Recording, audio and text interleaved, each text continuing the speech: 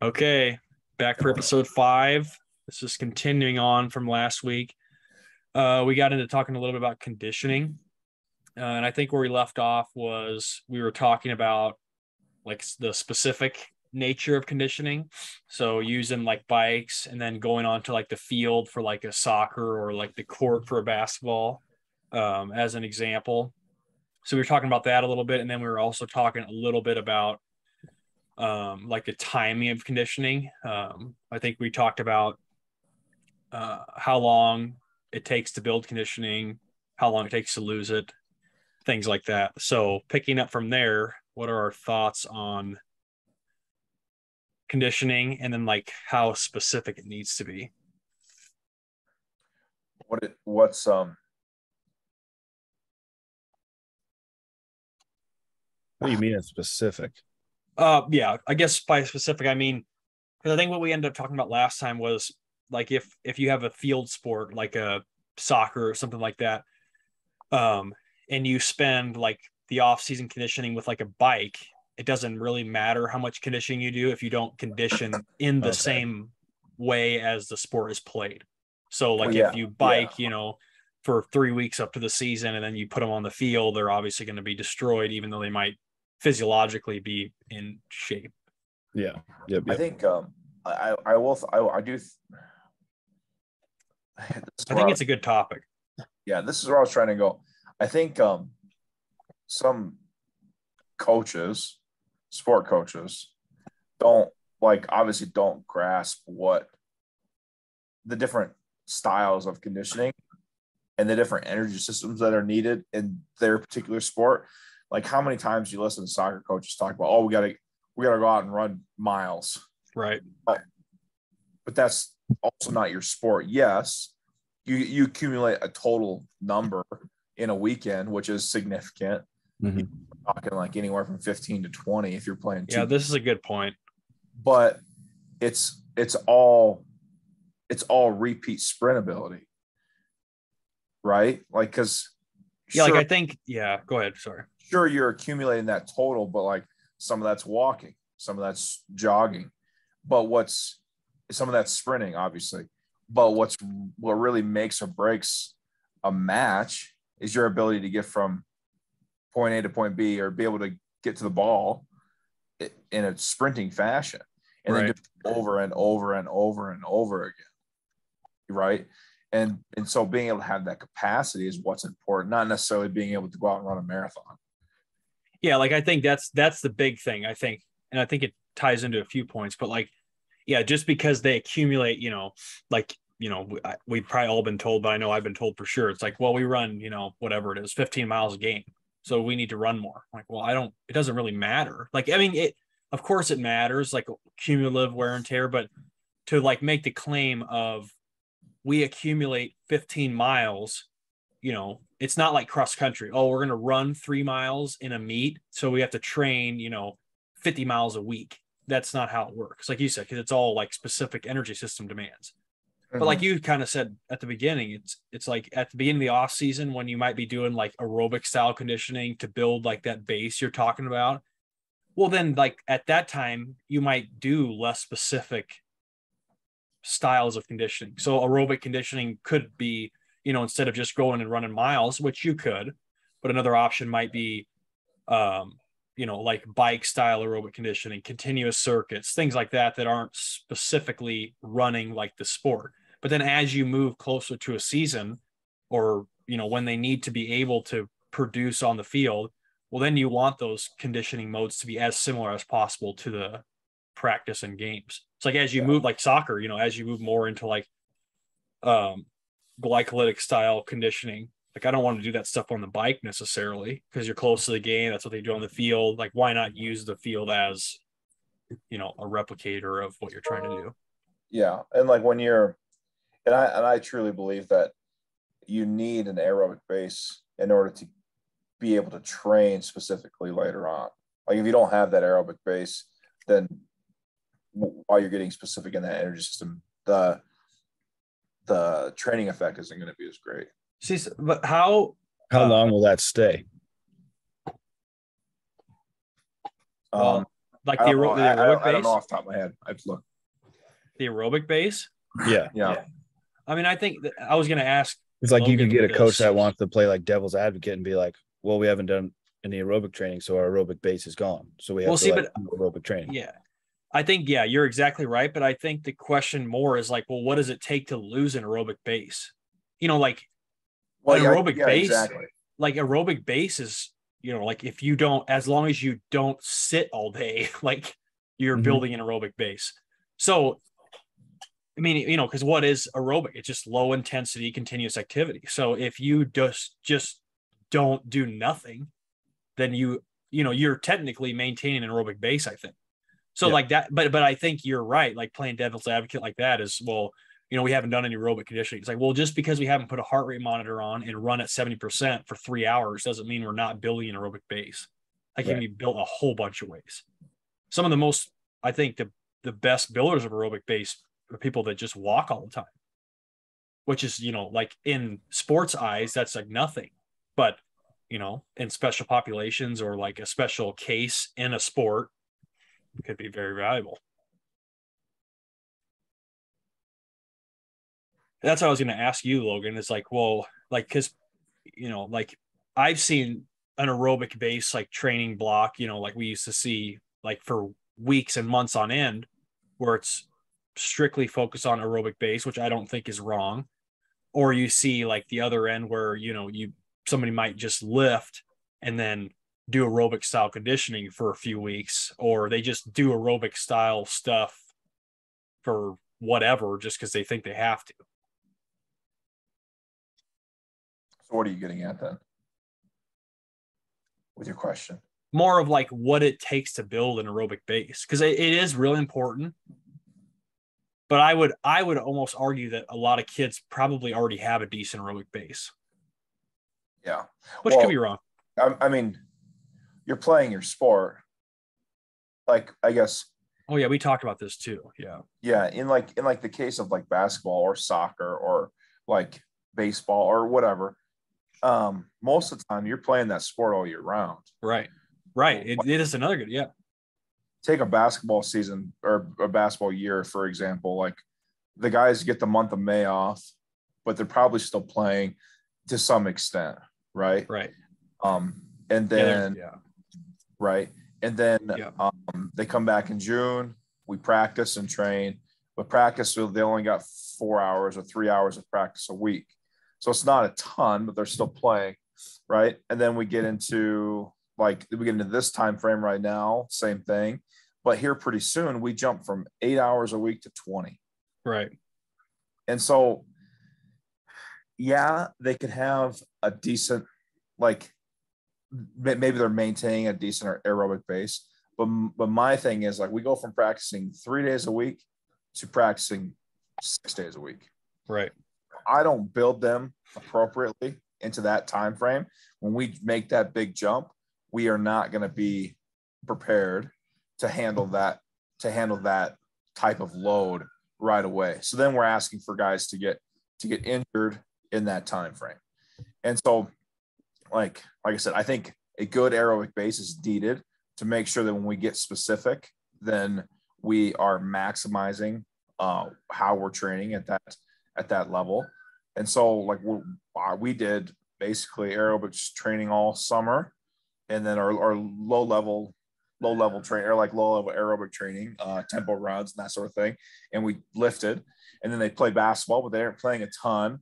And now I'm into like repeat sprint ability. So we'll do that here for the next 4 weeks and then build it. And hopefully we are ready to start the season, or to start the 20-hour weeks.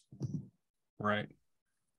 Yeah. So it's like from a strength and conditioning college coach's perspective, you're not even necessarily planning your training based off like the first game. It's like you're like, cause like if you were just looking at the year, you would probably push all that back quite a ways, because the first game isn't until November. But since when hours change or like practice is going to change a little bit, then you have to switch what you're doing based on what's coming for them. Kind of like Nick talked about last time, like with making sure they're ready for college and things like that. So it's about more like knowing your schedule and knowing what's going to hit them than it is like breaking down the game schedule. When we switch to 20-hour weeks, like I take a back seat, all my running goes away. Right. Because we're practicing them so much. Right. And so I really take a back seat from a training aspect. More or less what I do in that time frame is we just lift. Right. So we're working on strength, power, and speed in the weight room, trying to maintain, obviously, probably we're more trying to maintain and train speed and power because we built strength for a while, and you hold on to strength a lot longer than you hold on to the other two qualities. So that's kind of what we're doing in that time frame, which is really good as well, because I can keep the intensity lower, which ultimately just the load on the athlete themselves is much less. It's in that time when we're trying to practice a lot. I mean, we go from practicing for a 1 hour or 1.5 hour team practice to we could do a 3 hour team practice. You know, we can double it. We can almost double it on a daily basis. So my stuff is taking a back seat to what we're doing in practice. And practice itself gets us ready to play the game. Right. It's not, there's nothing I'm doing that's getting us ready to play. I'm trying to get us ready to practice at that intensity, whatever that intensity might be. And everybody's going to be different. Every school is going to be different. Every coach is different. So whatever that intensity might be, I've got to make sure that we are prepared to handle that. Now I've got to come talk to our coaches and make sure that we practice in a way to handle a 3-game week, right? Because now we come into the season, and I think our first week we play 1 game, and then the next week it's a 3-game week. So we got an MTE and like another non-conference game, right? So in a 3-game week, like that's going to be substantial for certain guys that are starters, other guys that are playing more minutes. So now my role changes once we get in season, in the guys that aren't playing and aren't accumulating that load, and we need to maintain the aerobic capacity or anaerobic capacity. Now I've got to train them on the side because they're sitting on the bench, right? So if their name is called, there's an injury or something, then I got to make sure they're ready to go. Right. Does that make sense? Yeah. I'm curious. I don't know a whole lot about this, but I'll never forget, because it was I don't know if Nick, you were in the class, but we were talking about like running VO2 max and lifting. And one of my professors said something like, you know, if you think that like you're going to run your way to a super high VO2 max, you're wrong. He's like, lifting has a huge component in the VO2 max. And you know, and like for people like us, like that's a huge thing to keep in mind, because it is easy to like think that, well, I have to run my way to a high aerobic capacity, things like that. And like, of course you do to some extent, but the resistance training plays a huge role in that. And I'm just curious if either of you have any thoughts on that, or like what the mechanism is. I don't know enough. I don't know the I know it has something to do with like the body's ability to get rid of waste. So like the more tolerant the muscle is to, or the more efficient the muscle is at getting rid of lactic acid with the Cori cycle. And it's like, and you can't do that unless you lift weights, obviously, or you can, but it's to a lesser degree than if you lift weights. So like my professor's point was like, yeah, you can run all you want, but there's always that other side of the equation. So like, if you don't have the lifting component, you're not going to drive the VO2 max up, you know? So everybody that wants to just run is wrong. Yeah. I mean, I'm sure there's some things to like, just like running economy, obviously. Yeah. And that too. Yeah. There's tons of research, tons of papers on that, like weight training for cross country to improve running economy. Right. I was thinking about the muscular endurance, like the local muscular endurance, and how like you'll have better delivery systems to the muscle and clearance systems from the muscle, and you'll be able to use the lactate that's available and break it down through the Cori cycle like you were talking about. Yeah. Because if you don't touch, like, just think about it. Like if you haven't done that in a long time, and then all of a sudden, even if you just go do like the air bike, and you do a really, really hard minute, like you're knocked out for a long time, just because your body hasn't had to do that in forever. But then you do that super often, and like doing a minute really hard, like you can get to the burn and then you can kind of push the burn. And then sometimes people like the burn and then like they kind of get used to it. And like their nervous system is ready to handle that load. And then the peripheral, their muscular systems are able to handle everything that goes along with that. So like, to me, it's more like, I don't know anything, but I don't want to say like I'm like an expert on VO2 max training and like upping your VO2 max and tracking that, because I never do. But I really just think it's a matter of exposing your muscles to those systems and being able to efficiently use those systems. So if you need someone that needs a higher VO2 max, you do have to train those muscular endurance systems at the local spots. I think it has something to do with too, like, I don't know what the term is, but it's like, you know, most things in the weight room are like like the threshold type sets. So like sets of 5, like heart rate's going to get up, and like, you know, you have like the line of where the body starts to produce lactic acid and you're trying to drive it up so that you don't, you know, you can do more work under that line. Cause it's like, once that starts to happen, you can't just continue with the waste product accumulating. Like you have to rest or stop or whatever.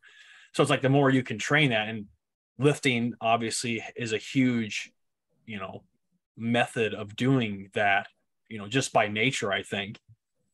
And I think, you know, that's it kind of relates back to like our conditioning too. It's like, just because we're not running, you know, lifting is a part that prepares the body to deal with that part of running as well.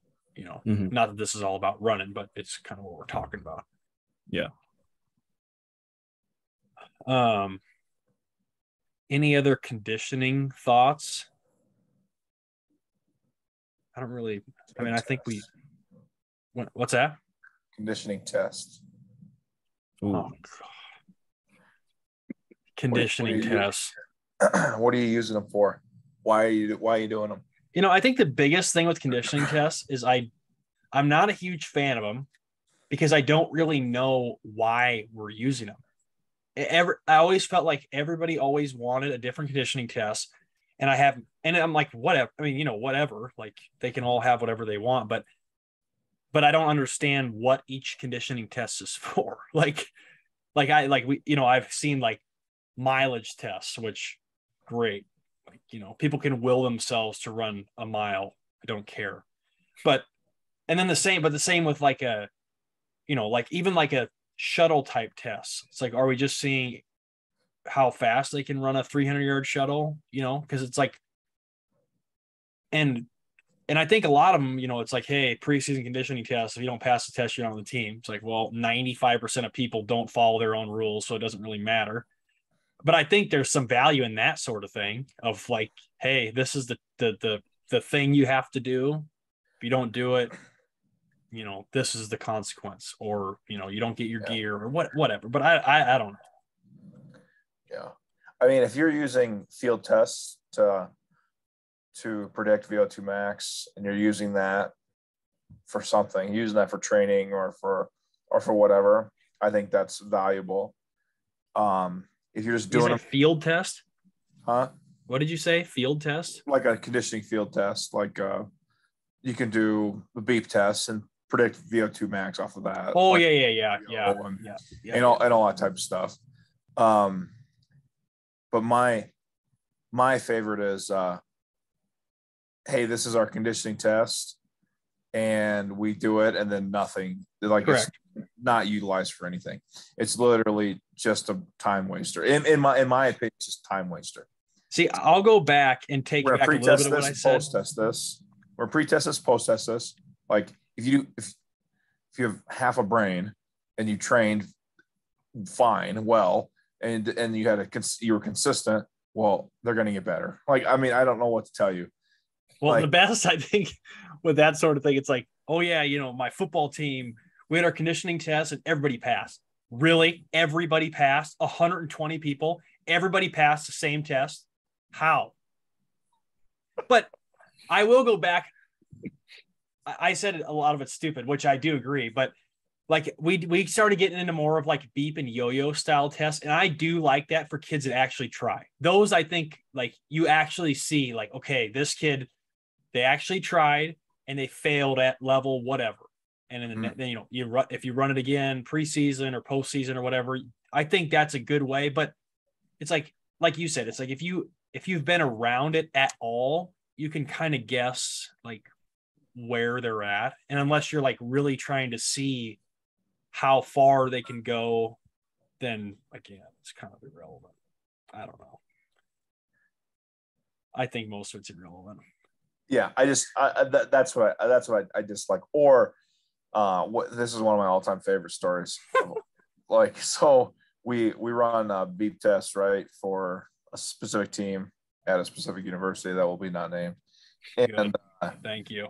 At the end of the beep test, like 3 girls didn't pass. I already get the team. So 3 girls didn't pass the beep test, right? So then there are consequences, like they can't practice until they pass the test. So they got to keep doing it. All right. Well, 2 of the girls end up passing it the next time, which is great. But this other girl, it's because they got better. They got way better. This other girl is not going to pass. Out of shape, right? Significantly out of shape. Well, she's also supposed to be one of the best players on the team. Okay. So one day we're going out to retest the test. We get out there and it's like, oh, she's already done. She passed. And the coaches ran it. Yeah. And we're like, well, she wasn't even close. She was like, yeah. She missed by 5 minutes. She was 8 levels away yesterday, but she passed today. Well, what they had done is they shortened the running lane by like a meter or 2 meters or something like that. So yeah, it passed because she didn't have to run as far. Yeah. That girl tore her ACL 2 weeks later. Yeah. Yeah. There you go. In practice, because she was really out of shape, hadn't trained all summer, and was trying to, well, 1, had ran the beep test like 5 days in a row. And then 2, had tried to go out there and just go with no training.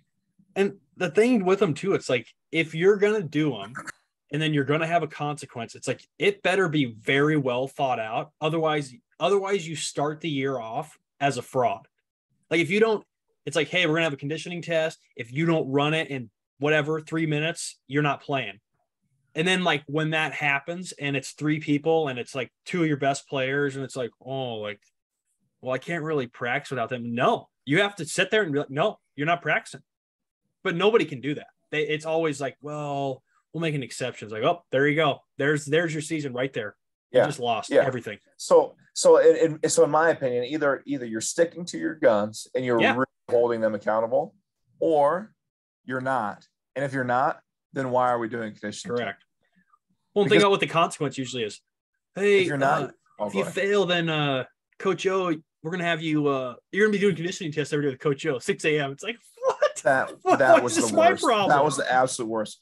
It's like I'd get so pissed too, because these kids would come in at 5 a.m. to do it wasn't 6 a.m. it was 5 a.m. to make up their conditioning for the day before or for failing their test. And then they'd come in and suck at that. And it's like, listen, like, you're punishing me. Like, I am sacrificing my time and day and freaking life, mental stability to sit here and watch you push a box up and down the court because you chose to come in out of shape. Yeah. I was just like, so figure it out. Like, what do you think, Nick? About conditioning tests? Yeah, this is a sensitive subject, I think. Yeah. You know, Nick's the closest thing to an athlete on this yeah. Also, you're the morale guy, so I'm looking for a little positive boost. All right. So don't even tell me you from an athlete's perspective, if you are giving a conditioning test, you're a piece of shit if you can't go into camp and preseason and not pass it.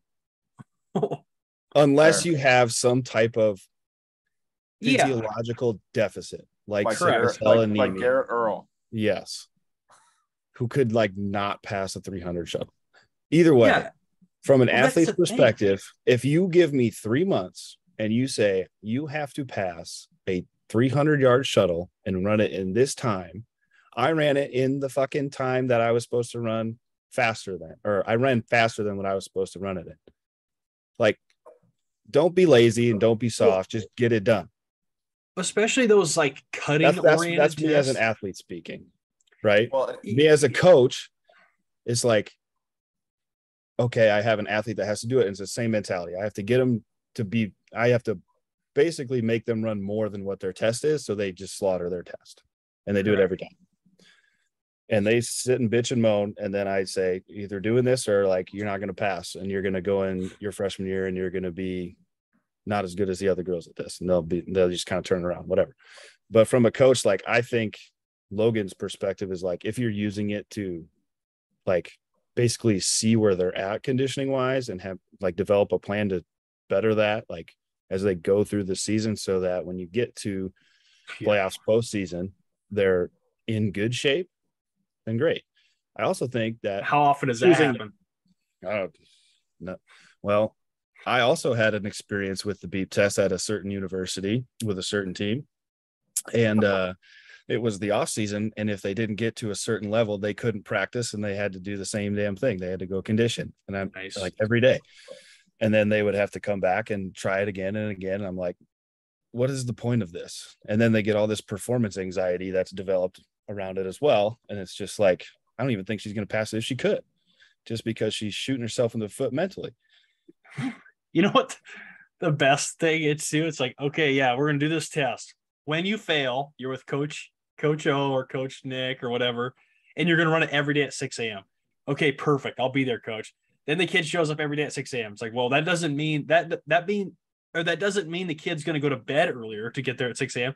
It means they're going to get 5 hours of sleep, come to the conditioning test, fail because they don't care usually, fail. Then they have to go to practice all day in the off season, get destroyed. And then guess what happens when they get hurt? Oh, this kid got hurt. Well, what weight room exercises aren't we doing that makes them get hurt? Already else got him. Yeah, like it's like, oh, yep. Well, we shouldn't have squatted that day if they were going to have to do the conditioning test and then practice. Or, oh, they hurt themselves. So what did we do wrong in the weight room that hurt them? Well, what do we mean? I don't know. I also disagree with the fact that if you're choosing a conditioning test that does not resemble the game, and then the coach comes back, we have, say, even if you do have a majority of your players pass the test, you're going to go into practice, you're going to go into a game, and if you beat the shit out of them on practice, the kids are going to still cramp. They're still going to be tired. And the coach is going to be like, why are we tired all of a sudden? Like, what is going on? Well, you didn't get him in shape. Why aren't we conditioned? And it's like, well, I did the conditioning test. See, when you think about it more, it's like, wow, 80 kids and they all pass the same test. Like, how is that even possible? It's not. That's the other thing. Like a coach gives you a plan. Hey, here's our conditioning plan. This is what I want them to run. Like, all right. Hey, I used to just be like, do it exactly. I would not even argue. Like, oh, okay, you have a conditioning plan. Oh, you want them to run 3 miles on Monday, 7 miles on Wednesday, and then 8 300-yard shuttles on Friday. Okay, perfect. Go ahead, do it. I'm not arguing with that. It's not my problem. I'm arguing with that. To return. I really want to return to. Get us back on track here. With how quickly it takes to build your aerobic base. Okay, so I'm going to tie this together with conditioning. Test. When I was in college, you had to run 300-yard shuttle. You had to run 2 of them. So you ran one, you got a 3-minute rest, you ran another one, right? I don't remember what my was supposed to be. You got 3 minutes of rest? Huh? You got 3 minutes rest? I think so. Maybe it was 2. Come on, don't distract him. Let him go. He's making a point. Anyways, my point is, my freshman year, I think I ran 300-yard shuttles every week the whole summer long because I was like, I am not going to fail this test. Right. I go out there and I blow it away. Like, see, mission accomplished from your coach. Right. Okay. Hey, I would applaud you. I quickly realized my sophomore, junior, and senior year, you don't have to do that anymore. I don't have to train 300-yard shuttle all summer long. No. I can just train it like maybe a week or 2 weeks before I got to go to camp. See, this is a great point. Pass and still pass. So that's what I would do. So like 2 weeks before camp, I'd run it a few times, make sure I got my time. Okay, I'm good. I'm done. Right. And I go to camp, I pass, I had to stroll into camp. So, but my freshman year, I was the most in shape, obviously, that I'd ever been. But my sophomore, junior, senior year, I was the strongest and most powerful I'd ever been. Did you play better on the field your sophomore and junior year? Yeah, I was All-American. But I trained, but I was also, but I trained, but I was just like, no, I'm not worried about conditioning. I'm a lineman. Not worried about conditioning. I'm gonna lift weights. Mm-hmm. Yeah, and well, again, it's like, why does a lineman need to run a 300-yard shuttle repeat test? A 60-second effort. What football play lasts 60 seconds? None. Well, and definitely none for a lineman. No, those are sub 10, right? It's like 6. Because if you're running down the sideline with the ball, I'm not following you. No, and if you have the ball, we already have problems. The line of scrimmage. Yeah. Yeah, but it's a good point, though. But see, the thing is, you could have shown up your freshman year or every year, and you passed the test and it's like, oh, Ogden is in phenomenal shape. He's worked hard all summer. No. Like, that's mostly my point. It's like, it's like, let's not be blind. Sure, I was, but it's like, no. I'm going to add on to that. You remember, so one of my buddies who was playing, Foth, you remember Foth? Oh yeah, I remember Foth. He came into his senior year. He was a quarterback his first 4 years. He came in his 5th year and he played D end. He goes from like awesome. 230, 240 to 270, 275. Good. And he like no one really cared about his conditioning that much, but just the weight alone, he was the same guy. He was strong as shit, but he could not pass he could never have run the same time ever.